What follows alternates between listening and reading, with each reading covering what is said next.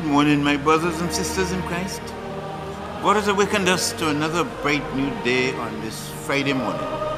Let us rejoice and be glad in it.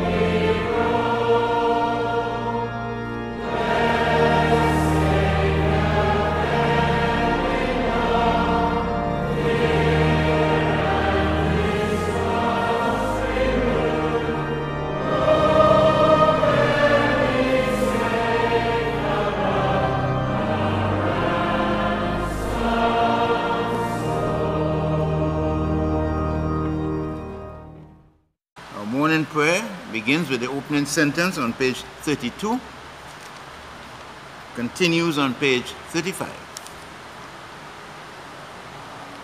Yours, O Lord, is the greatness and the power and the glory and the victory and the majesty. For all that is in the heaven and in the earth is yours. Yours is the kingdom, O Lord, and you are exalted as head above all. Hear us, O Lord, for your mercy is great. We will exalt you, O God our Savior, and praise your name forever and ever. Glory to the Father, and to the Son, and to the Holy Spirit, as it was in the beginning, is now, and shall be forever. Amen. We continue and we pray together. Father, we come together in the name of your Son, Jesus Christ, our Redeemer, to offer you our worship, praise, and thanksgiving. To you belong all power and glory. You are the source of all goodness. Let our worship bear witness to your peace and saving power. Through your Spirit, may we ever rejoice in the abiding presence of our risen and ascended Lord. Amen. The Jubilate. Oh, shout to the Lord in triumph, all the earth. Serve the Lord with gladness and come before his face with songs of joy. Know that the Lord, he is God. It is he who has made us, and we are his. We are his people and the sheep of his pasture. Come into his gates with thanksgiving and into his courts with praise. Give thanks to him, and bless his holy name. For the Lord is good. His love and mercy is forever. His faithfulness throughout all generations. Glory to the Father, and to the Son, and to the Holy Spirit, as it was in the beginning, is now, and shall be forever. Amen. We come now to this point where we have this opportunity to make ourselves right with God, to bring before God those things of which our consciences are afraid, and to ask for God's forgiveness. So now let us, in a moment of silence, open our hearts to Almighty God. And let us confess our sins. Have mercy upon us, most merciful Father. In your compassion, forgive us our sins, known and unknown, things done and left undone, and so uphold us by your Spirit, that we may live and serve you in newness of life, to the honor and glory of your name, through Jesus Christ our Lord. Amen. Set us free, O God, from the bondage of our sins, and give us the liberty of that abundant life, which you have made known to us in your Son, our Savior, Jesus Christ, who lives and reigns with you in the unity of the Holy Spirit, one God, now and forever. Amen. We come now to the Psalms appointed for today, and these Psalms are two Psalms, Psalms 16 and 17, beginning on page 484. Let us recite the Psalms together. Protect me, O God, for I take refuge in you. I have said to the Lord, you are my Lord, my good above all other. All my delight is upon the godly that are in the land, upon those who are noble among the people. But those who run after other gods shall have their troubles multiplied. Their libations of blood I will not offer, nor take the names of their gods upon my lips. O Lord, you are my portion and my cup. It is you who uphold my lot. My boundaries enclose a pleasant land. Indeed, I have a goodly heritage. I will bless the Lord who gives me counsel. My heart teaches me night after night. I have set the Lord always before me. Because he is at my right hand, I shall not fall. My heart therefore is glad, and my spirit rejoices. My body also shall rest in hope. For you will not abandon me to the grave, nor let your Holy One see the pit. You will show me the path of life. In your presence there is fullness of joy, and in your right hand are pleasures forevermore. Psalm 17. Hear my plea of innocence, O Lord. Give heed to my cry. Listen to my prayer, which does not come from lying lips. Let my vindication come forth from your presence. Let your eyes be fixed on justice. Weigh my heart, summon me by night. Melt me down. You will find no impurity in me. I give no offense with my mouth as others do. I have heeded the words of your lips. My footsteps hold fast to the ways of your law.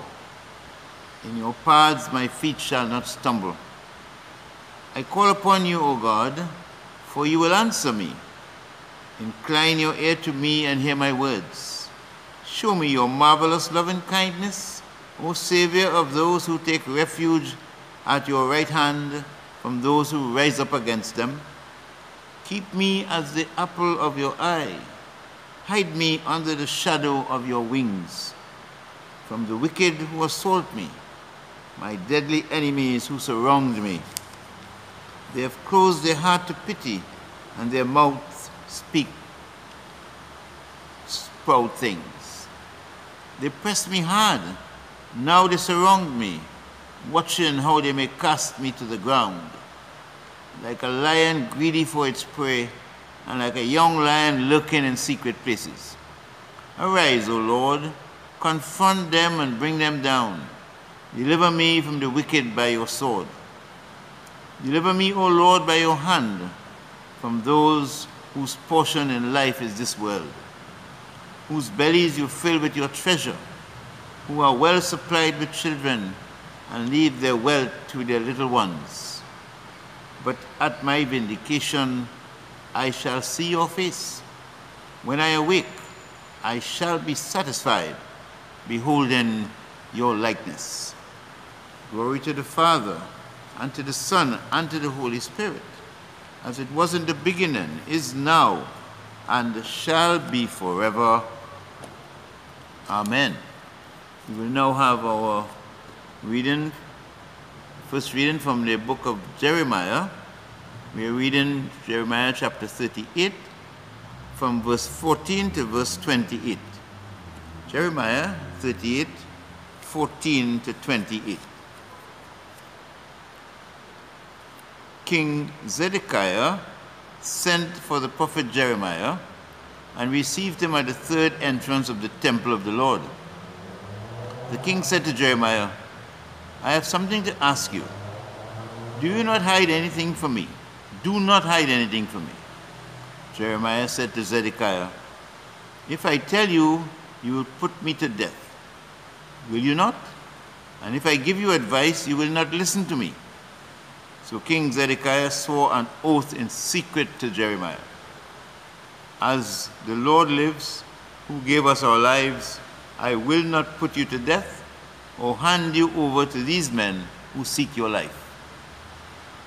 Then Jeremiah said to Zedekiah, thus says the Lord, the God of hosts, the God of Israel, if you will only surrender to the officials of the king of Babylon, then your life shall be spared, and this city shall not be burned with fire, and you and your house shall live.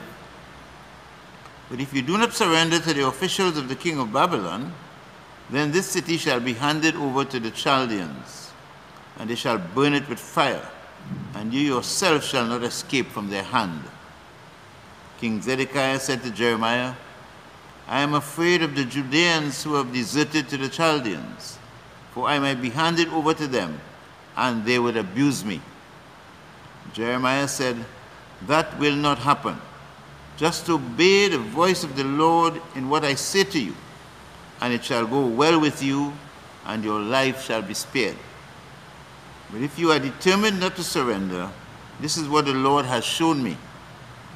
A vision of all the women remaining in the house of the king of Judah being led out to the officials of the king of Babylon and saying, your trusted friends have seduced you and have overcome you. Now that your feet are stuck in the mud, they desert you.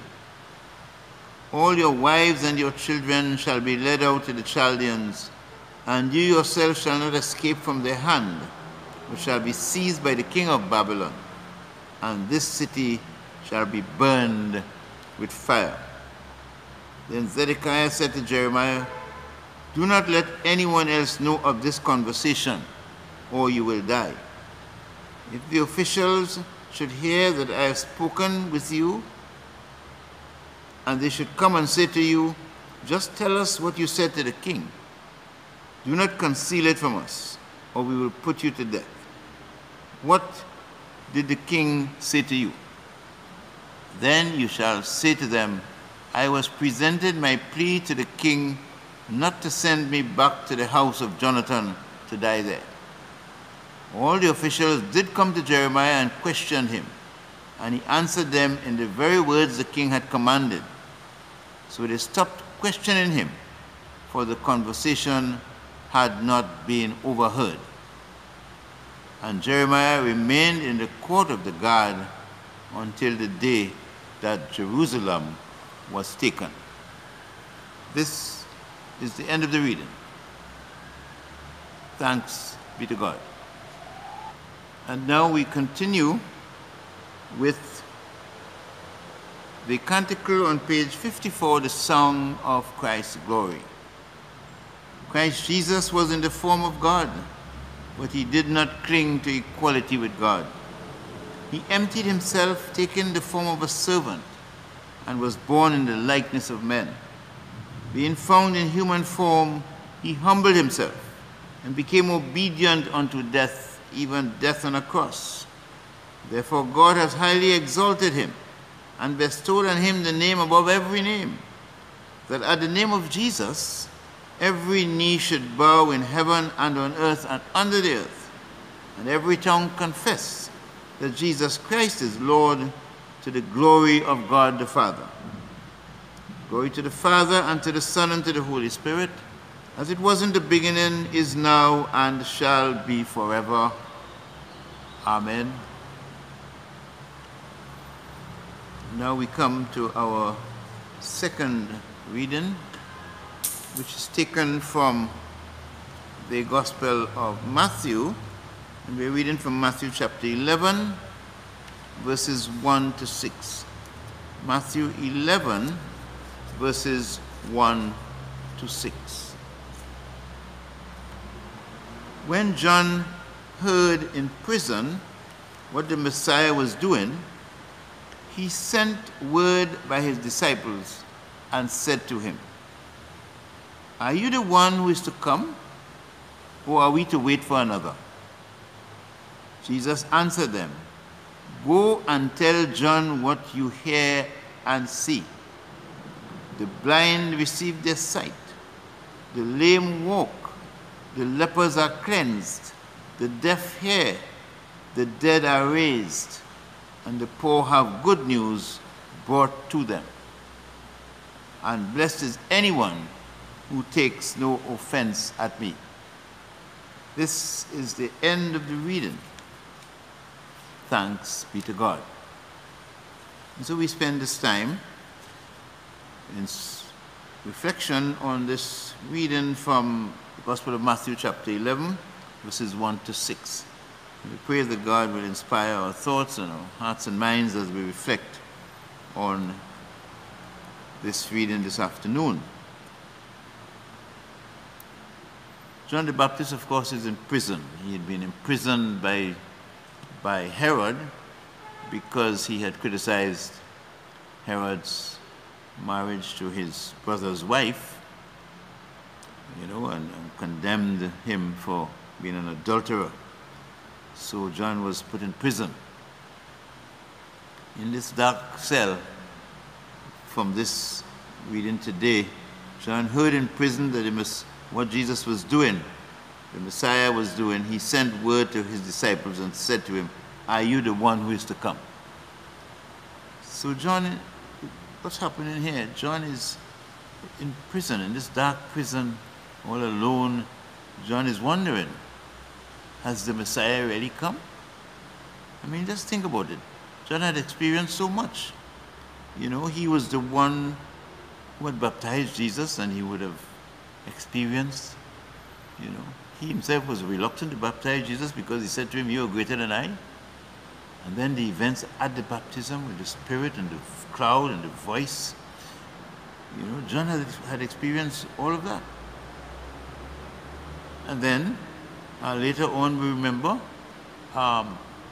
when Jesus was passing by, John testified, "Behold the Lamb of God." That is the Lamb of God you see going there. John testified to who Jesus was. And we remember again in John's Gospel there, John affirming that I must decrease and he must increase. So all of this came before. But now alone in this dark prison cell, John is kind of doubting. He's hearing some things. Yes, Jesus is doing things. But wasn't the Messiah supposed to come with power and with fire? Wasn't there to be liberation and judgment, and Israel's enemies to be routed and Israel vindicated? Was all that to happen? Wasn't that part of what the Messiah was supposed to do? But John wasn't hearing about this kind of thing. In fact, he himself, who was the forerunner, that was his ministry, the forerunner to usher in this new kingdom that the Messiah had come to bring in. He was the one who laid the foundation for the Messiah to come in by calling people to repentance and readiness for the coming of the Messiah. And with all of that, John is in this dark prison cell and doubting. He's not hearing the kinds of things that he expected. Remember, John was a fiery preacher, you know, and the kind of things that he was talking about in his preaching, you know, let's read some of the things that John himself was saying about. He says, you know, for I tell you, he was speaking to these Sadducees and Pharisees, you know, who were quite hypocritical. He says, who told you to come here, you brood of vipers? Who warned you? You know? He said, even now the axe is lying at the root of the tree, you know? Even now, the kind of urgency he's talking about. Every tree, therefore, that does not bear good fruit will be cut down. That speaks of judgment, you know? You know, in that chapter 3 of Matthew's Gospel, Matthew records some of the other things that John was saying, calling people to repentance and talking about the immediacy, the urgency of this repentance. Because, you know, when the Messiah would come, when the Messiah arrived, it will be a time of judgment. And that was the message that John was emphasizing, you know. So John, you know, was perhaps, you know, thinking of the Messiah, like most of Israel, in a certain kind of way. A Messiah who would rout Israel's enemies, bring justice, you know, rout, you know, conquer their enemies and set them up as a powerful nation, restore them, those who had gone astray, into the right relationship with God, you know, and really just show his might and his power in routing his enemies and vindicating his people. But instead of that, John was saying some other things, you know. And so he sent his message disciples, some of them, you know, go and ask, you know, exactly what's going on. Are you the one to come?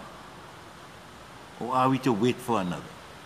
Because John, you know, couldn't rationalize this kind of Messiah. He wasn't doing some of the things that everybody, all of Israel expected, even John himself. Despite all that John had experienced at Jesus' baptism and so on, this doubt in that dark prison cell, in that lonely dark cell, there were these doubts. He wasn't there to see for himself, he wasn't there to ask questions, and so the doubts were taking hold. And Jesus didn't give any direct answer. Interesting, eh? No direct answer. He just pointed them to some of the things he was doing. And in effect, what he was doing was sending John, you know, a message, and essentially saying, so you have your doubts, eh? Well, listen, what about this? He says, go tell John what you hear and see. The blind receive their sight, the lame walk, the lepers are cleansed, the deaf hear, the dead are raised, and the poor have good news brought to them. All of those are actually, what Jesus was doing is actually pointing John to the scriptures. Go back to the scriptures and you read them over and see what they say.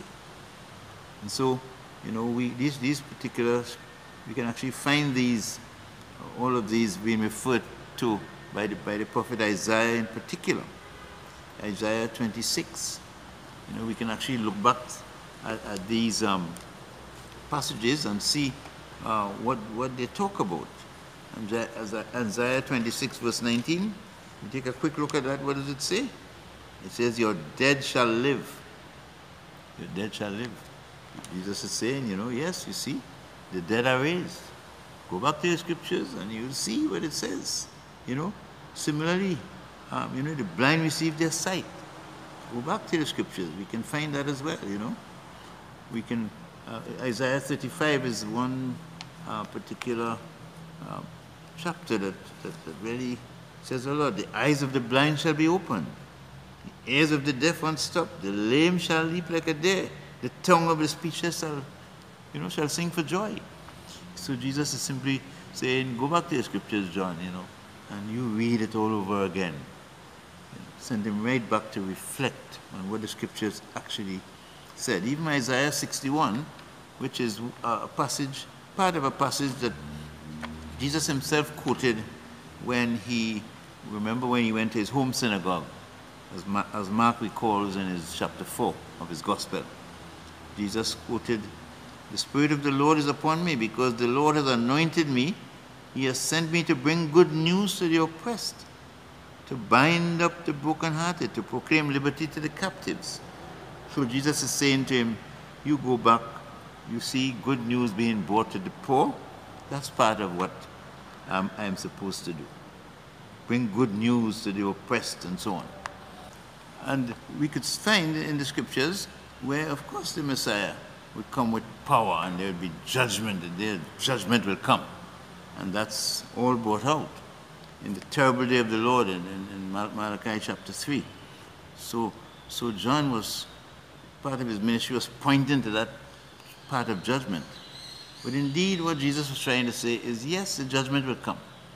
But as for now, I have come to bring the good news to the poor, to declare, that the kingdom of God has come, to bring healing, all the signs of my messiahship. Yes, indeed. And the good news, of course, of Jesus was that we must repent, just as John himself said, repent and believe. And Jesus invited us all to enter into the kingdom of God, which he, by his coming, had brought into being, had initiated. So we had that invitation to repent and to come into life, into the kingdom. And this was the first phase, if you want, of Jesus' ministry, Jesus' work. And humankind, thanks be to God, we all know, even at this time, up to this day, in these last days, as the book of Hebrews will put it, we have that opportunity to repent, believe, and come into that kingdom life, put our lives under God's reign. And so, at the end of the age, as God has given humankind time, we all have that opportunity to turn our lives, and judgment will come. And at that time, we will have,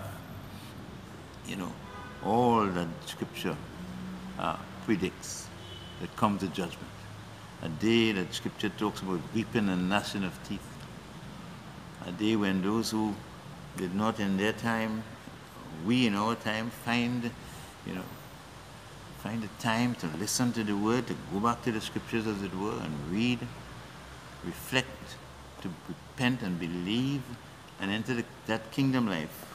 All those of us who haven't done that will indeed now reap the judgment. So may we, my brothers and sisters in Christ, remember Jesus, when John had his doubts, send him back to the Scriptures to assure himself. May we really be rooted in the Scriptures, and may we have understanding. May God, touch our hearts and our minds and help us to come to this point where we truly repent and believe and live this life, make that decision to live life in the kingdom. So at the end, when judgment will really come, we will be among those who will be called into the everlasting kingdom, and not among those who will be cast into the outer and utter darkness. The Lord be with you. And so we continue with the Apostles' Creed. I believe in God the Father Almighty, creator of heaven and earth. I believe in Jesus Christ, his only Son, our Lord. He was conceived by the power of the Holy Spirit and born of the Virgin Mary. He suffered under Pontius Pilate, was crucified, died, and was buried. He descended to the dead. On the third day he rose again. He ascended into heaven and is seated at the right hand of the Father. He will come again to judge the living and the dead. I believe in the Holy Spirit, the Holy Catholic Church, the communion of saints, the forgiveness of sins, the resurrection of the body, and the life everlasting. Amen. We continue with the prayer that our Savior has taught us. Our Father in heaven, hallowed be your name. Your kingdom come. Your will be done on earth as in heaven. Give us today our daily bread. Forgive us our sins, as we forgive those who sin against us. Save us from the time of trial, and deliver us from evil. For the kingdom, the power, and the glory are yours, now and forever. Amen. We continue in prayer.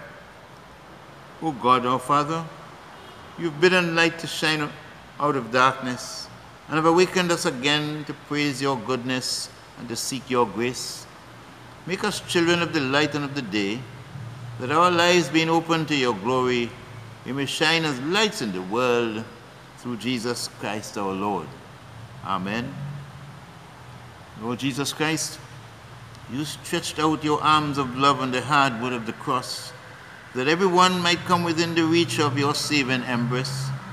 So clothe us in your spirit, that we, reaching forth our hands in love, may bring those who do not know you to the knowledge and love of you, for the honor of your name. Amen. We continue in prayer as we pray the collect for today. We turn to page 179 for the collect for proper 23. Let us pray. Lord, we pray that your grace may always precede and follow us, that we may continually be given to good works, through Jesus Christ our Lord, who lives and reigns with you and the Holy Spirit, one God, now and forever. Amen.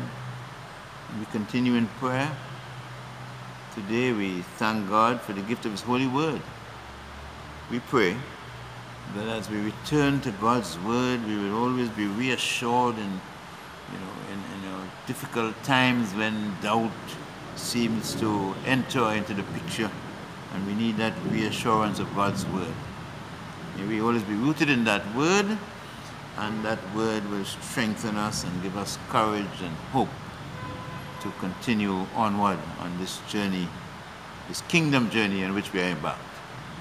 Today we pray for Christians everywhere. We pray for the life that we live, that we will indeed be lights in the world and make God's love known as we reach out to others who are in various kinds of need. Today we pray for God's church worldwide, for all ministers of God's word, all those who are leaders in God's church. In the Anglican Communion, we pray for the Most Reverend Justin Welby, who is head of the Anglican Communion worldwide. In our own province, we pray for the Most Reverend Howard Gregory, who is Archbishop of the Church in the province of the West Indies. We pray for all our bishops in our several dioceses. Especially we pray for our own Bishop Claude. May God continue to bless our bishops, especially our own Bishop Claude, give them health and strength and wisdom and grace and power, so that they would be able to lead their churches in the way that we ought to go. We pray for the church in our own diocese, for all our priests in all our parishes, and we ask for God's continued blessings upon us.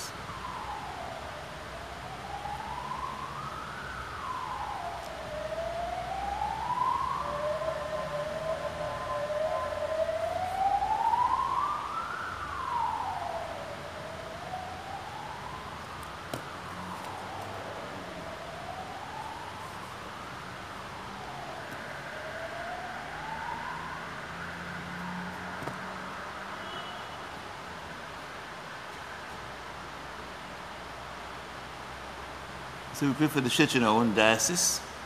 We pray for all the priests in our various parishes and all our people. And we pray especially for God's guidance and inspiration as we continue to work in different parts of this country of ours, to reach out to God's people and to really make a difference in their lives.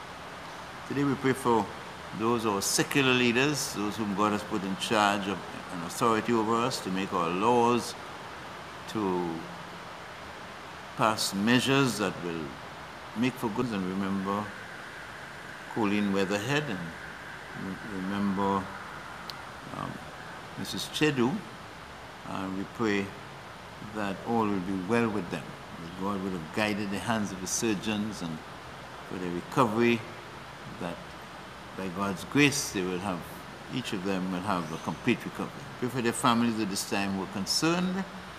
May God still their hearts and give them every confidence and hope. Lord, in your mercy, hear our prayer. And as usual, we lift up all those who are in need today, families, where there is strife, where there is need for healing, children who are going astray, families unable to feed themselves and to provide for their young ones. those who are sick and suffering, especially our senior citizens who need care and support, for those who need medical attention and correct diagnosis. We pray for God's guidance of the physicians whom he has appointed, that they may lead those who are sick and suffering on the path to healing. Lord, in your mercy, hear our prayer. We continue with our prayer of dedication. Almighty God, we thank you for the gift of your holy word. May it be a lantern to our feet, a light to our paths, and a strength to our lives. Take us and use us to love and serve all persons in the power of the Holy Spirit, and in the name of your Son, Jesus Christ our Lord. Amen. The grace of our Lord Jesus Christ and the love of God and the fellowship of the Holy Spirit be with us all now and forevermore. Amen. The Lord be with you. Let us bless the Lord. Thanks be to God. In the name of the Father, and of the Son, and of the Holy Spirit. Amen.